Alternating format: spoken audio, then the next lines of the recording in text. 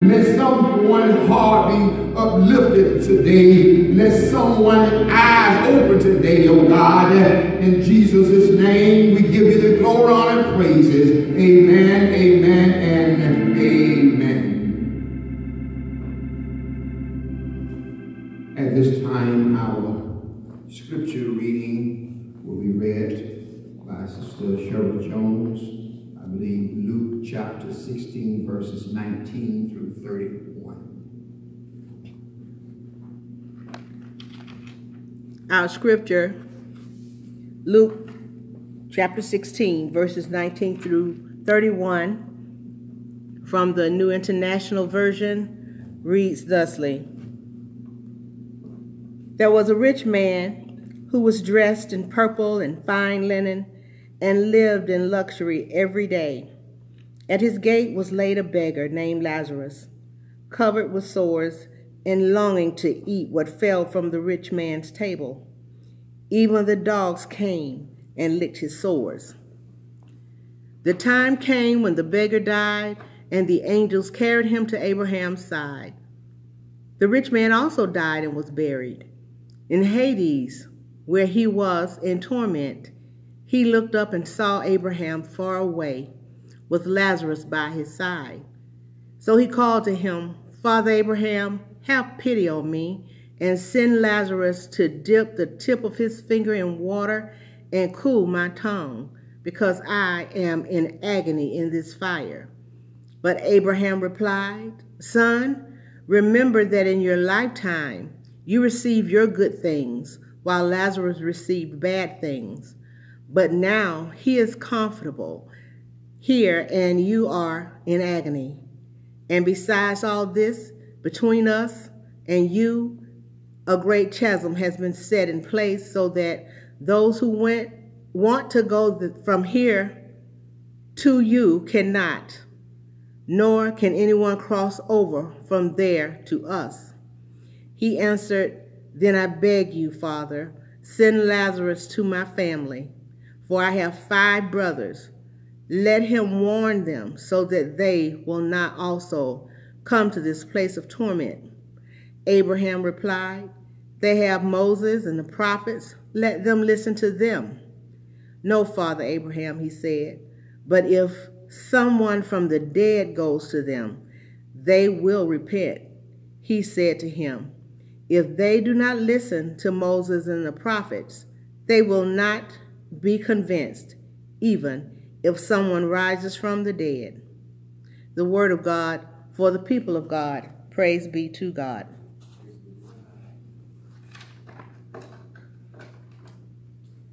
Amen. Thank you so much, Cheryl, for sharing the word of God, and that is the word of God for the people of God, and we all can agree together by saying, Thanks be unto God.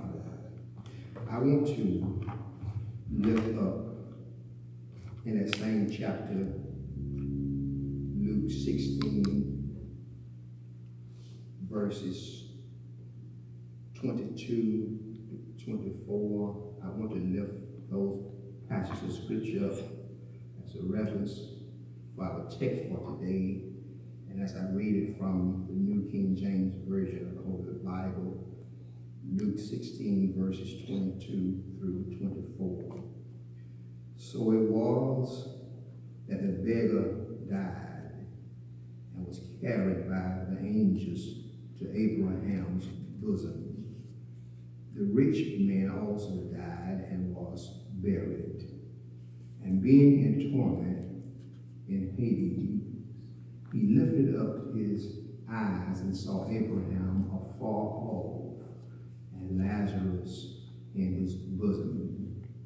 Then he cried and said, Father Abraham, have mercy on me, and send Lazarus that he may dip the tip of his finger in water and cool my tongue, for I am tormented in this flame. Thank God again for the reading of his holy word. I would like to lift up those passages of scripture as we sing this beautiful hymn, because every now and then it's not this physical body of mine, but it is my soul that is hunger, amen, and need food to eat. Guide me, O thou, great Jehovah, pilgrim through this barren land, guide me, O thou, great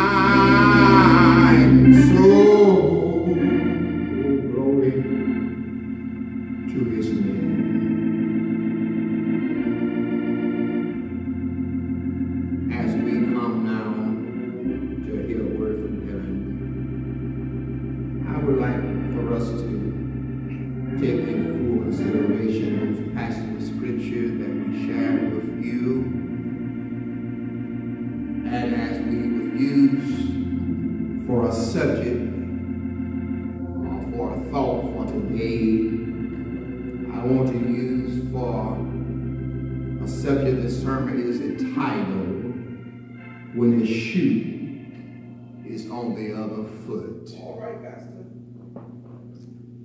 When the shoe is on the other foot. Yes, Lord, yes.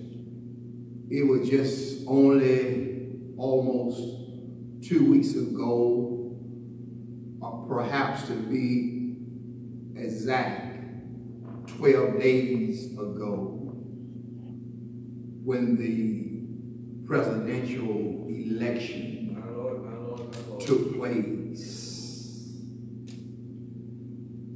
And by that being taken place, amen, there were victory and there were defeat. Yes, yes. There was also afterwards, 4 days or so later, the announcement was who won the presidential election. The transition began to take place.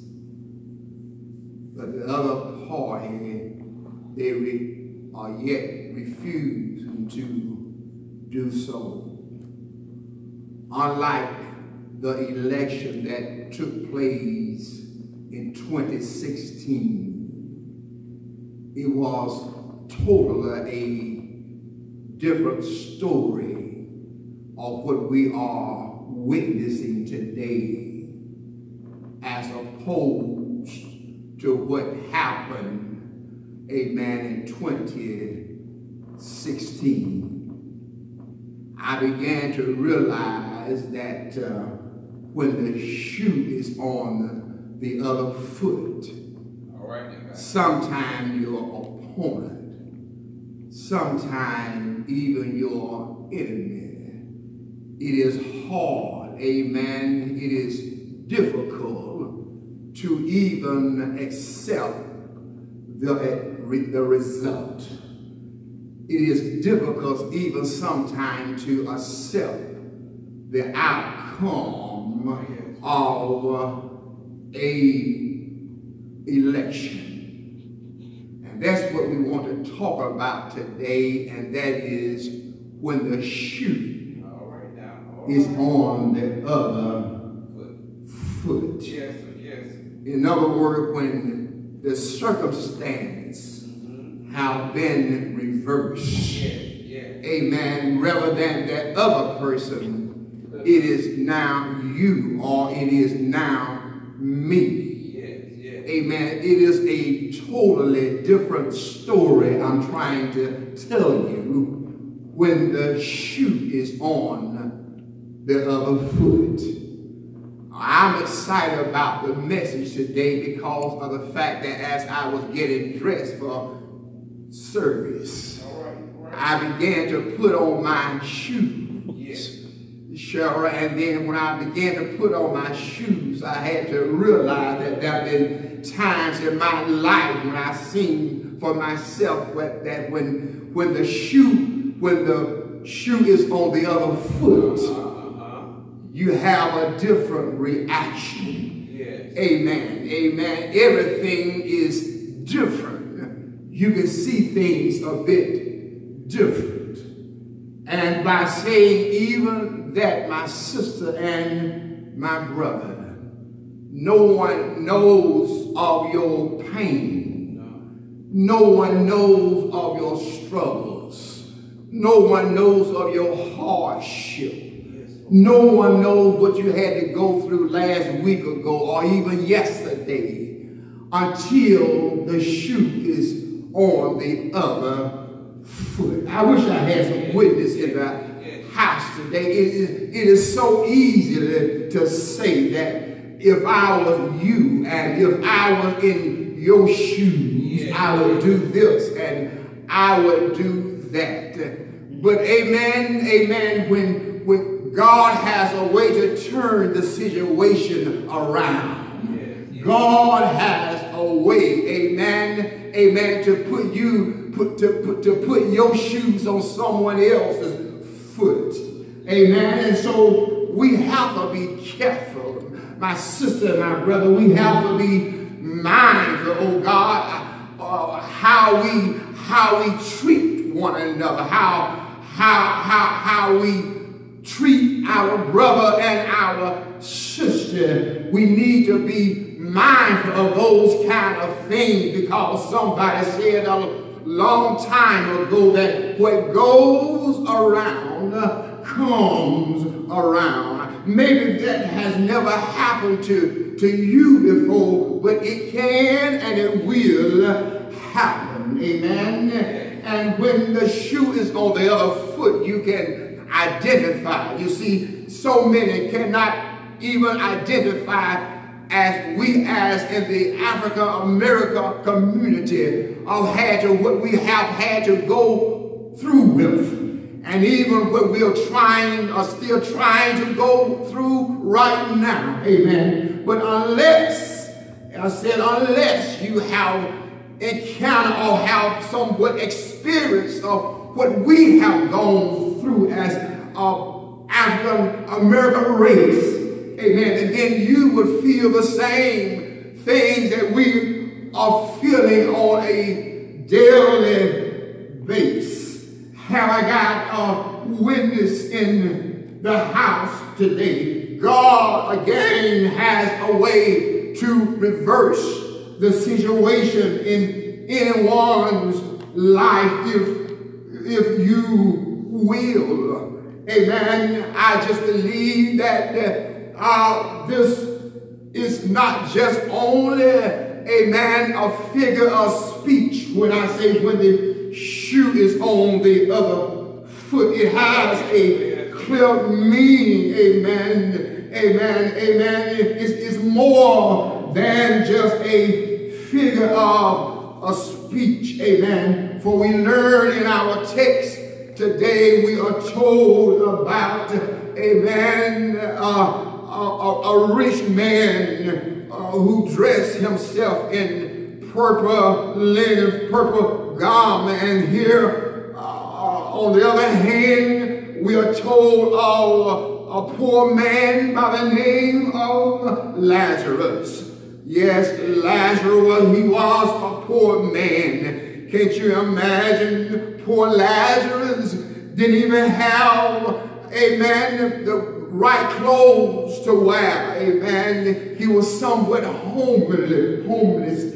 Amen. I can imagine, you can almost see him as the small stature. Amen. Somewhat, amen, malnutrition. Had no food to eat, no doubt about it, for days, and days went on into maybe weeks. But poor Lazarus, he would find himself at the doorstep of the rich man. Amen. And while he lay at the rich man's steps, amen, amen, he laid there, amen, amen, just to be noticed, amen, amen, of begging, amen, pleading with the rich man, amen, I don't want your ribeye steak, I don't want your T-bone steak, all I want is the crumbs that falls from your table. And in my own imagination, amen, poor Lazarus, he went days and into weeks, and here the rich man would not even offer, amen, even the crumbs that fell from his table. Now, I was told just a few days ago, amen, amen, it was the World Kindness Day. Amen. People, they are showing our acts of kindness. Amen. World Kindness Day. Amen. But look at this lost opportunity for the rich man. Amen. He could have shown some kind of way of kindness by just allowing, amen, Lazarus to have the crumbs that fell from his table. Amen. At least he would have started about going or doing a good deed. At least Lazarus would have maybe possible could have survived, amen, just from the crumbs that fell from the table. Now, my sister, my brother, how often do we have not only crumbs, but we have, God has blessed us with much. We have more than crumbs, amen, to throw out even to the dogs, amen. And how often there are so many who are hungry, no food to eat, amen. How we are truly blessed in every way and everything, but at the same time, some of us has the audacity to look down others down through our nose. But I don't think God is pleased with that. But even back to Lazarus, only if he could have the crumbs that fell from a rich man's table, it would have been all right for Lazarus. At least it would have somewhat filled some of the hunger in his belly. But not so. The Bible said just a few days later, amen, Lazarus died. And when Lazarus died, Lazarus ends up in the bosom of Abraham. Have I got a witness here? Amen. That's a good place to end up at. Amen. In the bosom of Abraham, the faithful one, the faithful father, the faithful of all nations, in the bosom of Abraham. But the Bible also states that just a few days later, here the rich man also dies. Amen. But the difference was that the rich man, he did not end up in Abraham's bosom. For the rich man, the Bible said, in Hades, or better like a word, in hell, he lifted his eyes and he realized that he was not in the same place in Abraham's bosom. So I say again to you, amen, we can see a transition here. And that transition is that now the shoe is on the other foot. All I'm trying to tell you, you got to be careful, my sister and my brother. I don't know who I may be talking to this morning. I don't know who may be listening in this morning, but you don't want the shoe to be on, the other shoe to be on your foot, because it's not comfortable. First of all, it's not an easy thing when you leave this world, leave this life, and that's when the rich man realized that he should and he could, but he did not do neither one. I can kind of see, I can imagine the rich man began to cry out unto Abraham, say, Abraham, if you don't mind, will you allow Lazarus just to dip his finger in the water that he may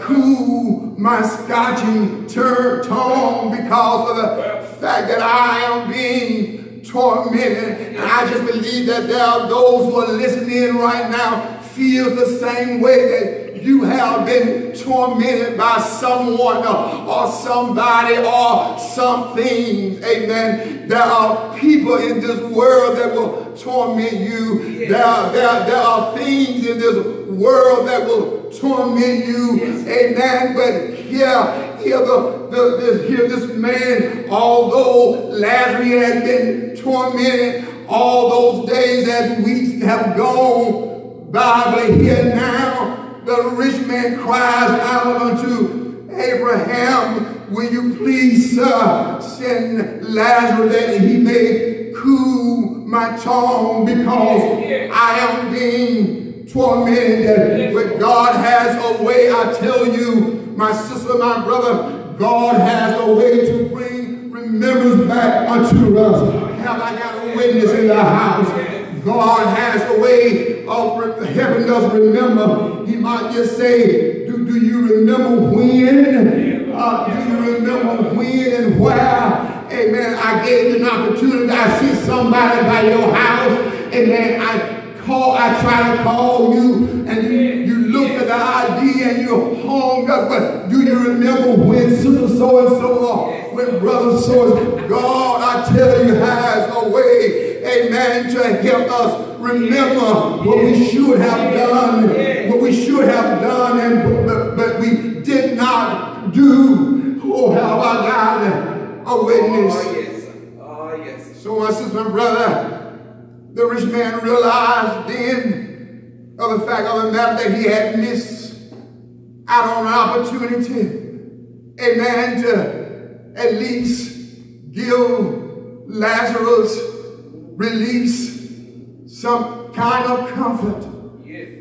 Although the dogs, the Bible said that the dogs had love, had compassion, even to lick the wounds, the sores, Yes, Lord. Yes, Lord. upon Lazarus' body. Hallelujah. My Lord, yes. But here, even the dogs had more compassion than Lazarus. But it was too late for Lazarus. So Lazarus began to say that, Lord, if you just send one of your prophets back from the dead to warn my other 5 brothers not to come to this tormented place. If you could just warn my other 5 brothers to give to the poor even the crumbs that fall from that table. Amen. If you could just do that. But this is how the Lord responds in our text today, are telling the rich man that we cannot do that, even though there is a gulf, Yes, Lord. amen, that is between us, a gulf that separates us, a gulf between heaven and hell. Yes, sir. Amen. Lazarus can't come over there, and you cannot come over here. There's a God. But more so, they have Moses. They have the other prophets. And do you not know that if they do not listen to the other prophet, what use, what good would it do if I send one from the dead? I'm trying to tell you, my brother and my sister, I tell you again and again and again, if the shoe was on the other foot, will you begin to see things a bit differently than you now see things? If the shoe was on the other foot, would you treat your neighbor as you would like to be treated? Would you even remember the golden rule where it says, do unto others and you would have them to do unto you? I tell you, if the shoe was on the other foot, would it make you love your friends? Would it make you love your enemies? I say if the shoe was on the other foot, would it make you live from day to day, giving a kind word to someone else? I say if the shoe was on the other foot, I must close here, but I can't leave you until I call on this sister girl by the name of Patty LaBelle. Come on, Patty. Come on, Patty. Patty, what you gotta say about the shoe being on the other foot? Patty will say, oh, baby, sorry to disturb you, but I had to get this off my chest. I know you've been real busy, don't have time for emotional stress. You see, taking care of home means more than just the rent. It means calling now and then, on occasion dropping in, and sometimes having flowers sent. Come on, Patty. Well, if I stayed out late and didn't even call, wasn't there to pick up wherever you fall, if I didn't smile and compliment you when I should, tell me what would you do if the shoe was on the other foot? Still, what would you do? My God, and that's why I asked the question today in my closing, what would you do if the shoe was on the other foot? I like the psalmist when he penned these words together, and you want to know what the psalmist says. Pray that we all do the same as this psalmist say in the lyrics. The psalmist say, if I can help somebody, yes, as I travel along, if I can help somebody with a word or song, if I can help somebody from doing wrong, then my living, I said, then my living shall not be in vain. That's a good place to be, helping somebody along the way. That's what Jesus did. He fed the multitude, he healed the sick, he raised the dead. Yes, he did. He opened blind eyes, unstopped deaf ears, helping somebody along the way.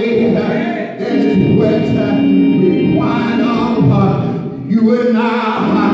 Don't wait. I said, don't wait. Don't wait until it's too late. Don't wait. Do it now. Do it right now.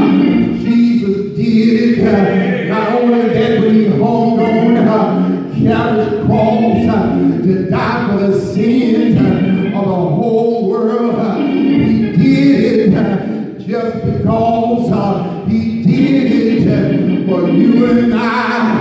But on the third day, he got up with all power in his hand.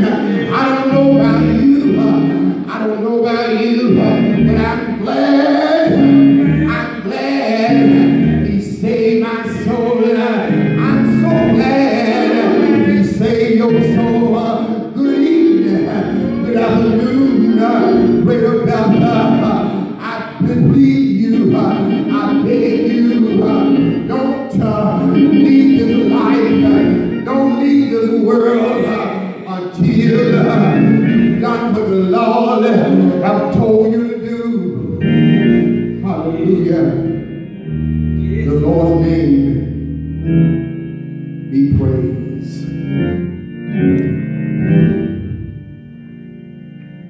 When the shoe is on the other foot, you can feel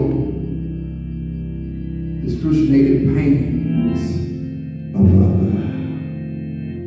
but I just want to do a portion of this song.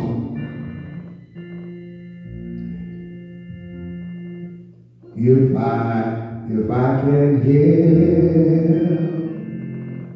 some somebody as I travel alone. If I can help somebody with a word or song, if I can help somebody from doing wrong, then my living shall not be in vain. Then my living shall not be in vain. Then my living shall not be in vain. If I can help somebody while I'm singing this song, in my living shall not be in vain. I said that to say this: whatever or whenever God gives you an opportunity, at least to help somebody. If He gives you an opportunity to lift up or bow down head or give a word of encouragement to someone, then your living will not be in vain. At this time, we extend an invitation for Christian discipleship. There may be one who have not yet met Christ. Worse than that, there may be someone who have not yet accepted Christ as your Savior. Now is the time. Now is the time to give your life to the Christ, the one who died, suffered, and died and rose, that we all might have a right to the tree of life. Oh, hallelujah. Father, wherever that person may be, whether it's a man, woman, boy, or girl, we pray, God, that a word has gone forth to touch that heart, that soul right now. Knowing, oh God, that whatever they may be going through, it is not the end of the world. It could be the end of one's life, but this is not the end of the world. But if they accept you, receive you as their Savior, there is a better place on the other side of joy. We thank you, God, for the word. Thank you, Jesus. Amen, amen, and amen. Well, that's the sermon for the day. I trust that you have been blessed, have been uplifted, have been inspired in some way or the other. It may have not been a shouting John sermon, but it is I would say, more of a sermon of conviction. And if you find yourself have not been doing what has been required of you, or what God requires of us, now is the time to make a change, because you don't want to be in the other person's shoes. Amen. God has a way to turn things around in our lives. We thank you for joining with us today. We thank God for our faithful church members through your tithes and offerings and through your worship. We thank God for those, again, who joins us in our virtual worship service. Let us continue to pray unto God.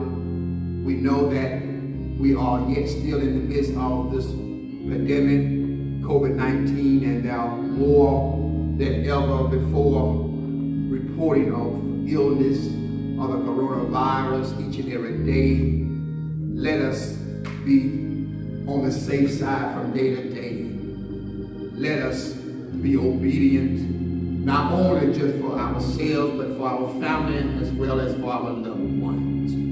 We pray that you would just do just that. Amen, amen. Father, we thank you again. Now, God, as we depart from this place, but never from your presence, continue to watch over us and keep us in your care. And we'll be ever more grateful to give you all the glory, honor, and praises. For these and all blessings we ask in Jesus' name we do pray.